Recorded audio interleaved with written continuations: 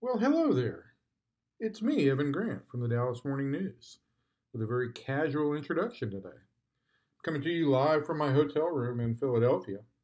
And you can tell it's Philadelphia because right over my shoulder here, that is it's a portrait of Philadelphia City Hall with William Penn at the very top. Um, Philly's a very underrated city in my mind. It's been about a decade since I've been here. It's good to be back. I don't know if the city feels that way about me, but I've enjoyed myself here. And I'm coming to you today almost with something optimistic to say, but I'll get to that in a moment. Let's start with the big news of the week, which, and quite frankly, I don't know how big it is if you take it on its face value that the Rangers sent down a struggling hitter, batting 136 to the minor leagues. But when you factor in the name as Willie Calhoun and that he was the key um, return piece in the Yu Darvish trade, uh, yeah, it's significant because the questions then become: did the Rangers get anything out of the Darvish trade? Is Willie Calhoun's time with the Rangers running short? Has it been a failed experiment? And all of those questions are good questions. Let's start first with the return for Darvish, which was Calhoun, infielder Brendan Davis, and pitcher AJ Alexy. Davis never got above Double-A here in the Rangers organization. Joined the Angels organization. He's at Triple-A now. He actually performed pretty well there last year. Don't know if he'll ever see the major leagues or not. But regardless of that, it won't be with the Rangers. Alexy pitched two really good starts last September when he came up. Had three rougher starts at the end. He was not the first guy called up when the Rangers needed a rotation reinforcement this season. That was Glenn Otto, who was acquired in the Joey Gallo trade. But Alexy is very much in the pecking order to be a call up if the Rangers need a starting pitcher sometime this year. And so I don't know that you could say that he wouldn't provide value out of that trade. As for Calhoun, it's been a real struggle here to get a read on Willie for a lot of reasons. 2017, 2018 was pretty much out of shape and just didn't have a good audition at all. 2019, he lost about 25 pounds, came to camp, had a good camp, got sent out, didn't handle it well initially, but went down there to AAA, really played well, got a call up, came back up, was really hot, got hurt. It's the itchy face thing again. I'm telling you, man. I guess it must be an anxiety thing. You guys still make me nervous. I probably make you nervous too. Um, but he came up and had a solid year for 83 games. He played 83 games in 2019. That remains the most he's played in a season for the Rangers. And it offered a lot of promise. But then came 2020. First, he was hit in the face by a Julio Urias fastball in spring training, shattered his jaw. I think left some psychological damage for him against facing left-handers. Then came the pandemic, which really kind of upended the season. With it, there were certainly, I think that Willie struggled with the ideas of social justice, being a black player at that point in time. There was a lot of pressure on guys, and Willie was in a really difficult situation in that his father's in law enforcement as a guard at San Quentin.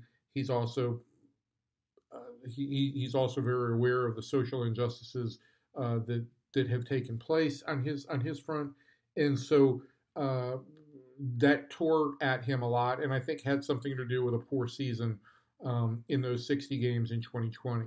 Just a lot of stuff going on. Last year, came in, just never really took off last year. Spent some time on the IL, with a fractured arm when he was hit by yet another pitch. Again, I think concerning leaving some marks in terms of how he felt about facing lefties. He was open with the Rangers about that, and I think they sought this year to find a way to make him a part-time DH that would allow him to face primarily right-handed pitchers, put him in a position for success.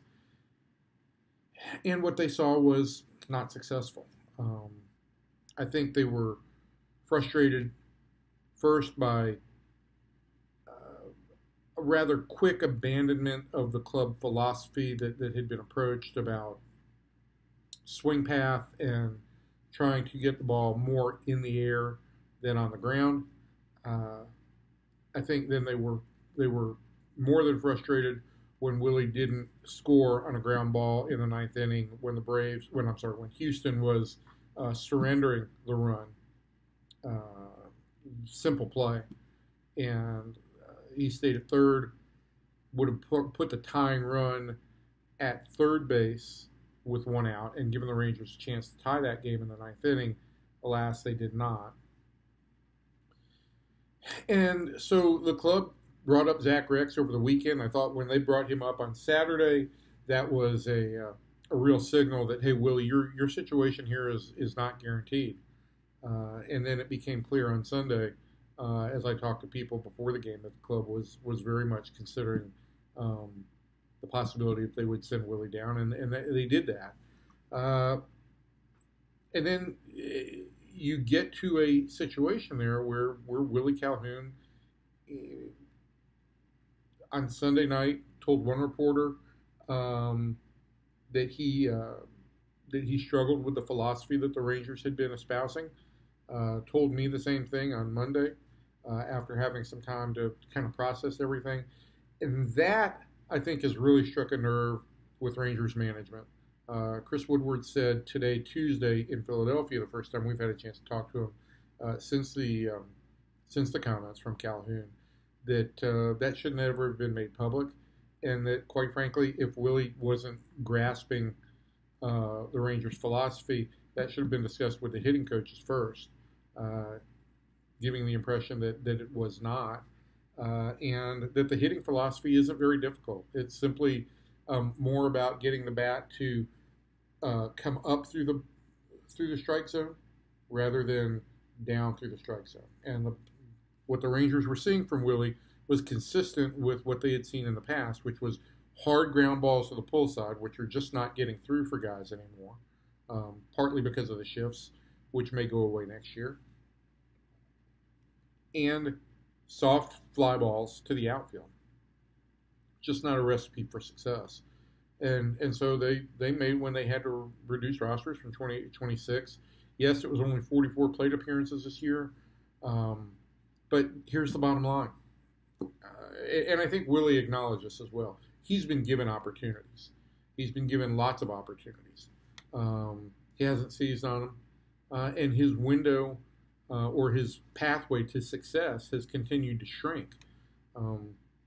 He struggled to be what you would call an average defensive outfielder.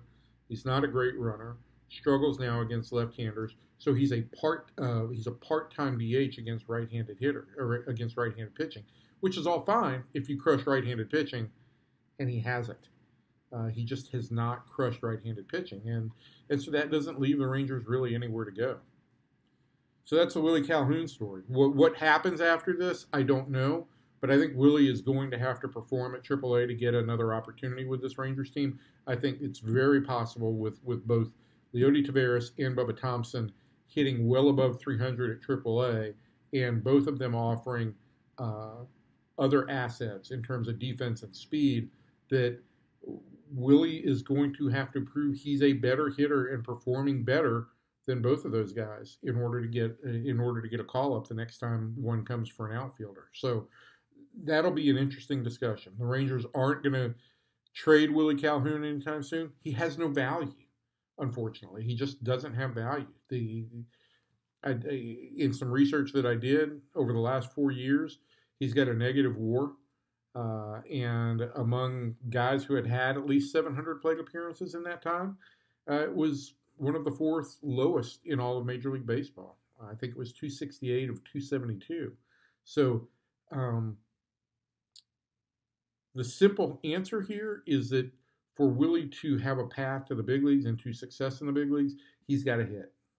That'll either give him an opportunity again with the Rangers, or it will give him an opportunity to be traded to a club that may need a DH where he can go and try and thrive there.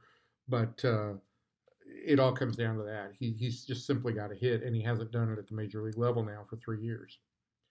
I rambled too long about that, of course, so let's get to a couple other things real quickly. Talking about guys who are struggling, Marcus Semien is off to a poor start going into May now. He's been a slow starter in the past. I had a really slow start with Toronto last year.